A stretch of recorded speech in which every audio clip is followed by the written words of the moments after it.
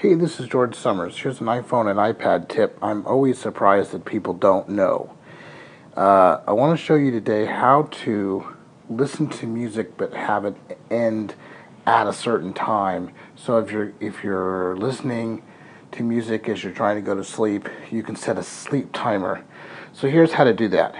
First, you go to your clock app and you set your time for whatever you want it to be, and depends on how long you want to listen. And then when you go when timer ends, and you go of all your sound choices, you go all the way down to the bottom and choose stop playing now, and hit the set button.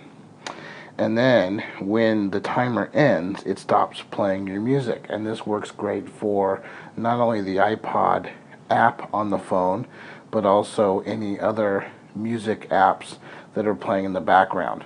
Great for listening to something for a certain amount of time, and you want to make sure it turns off after a certain amount of time so it doesn't run forever. So there's your tip, how to set a sleep timer for your music.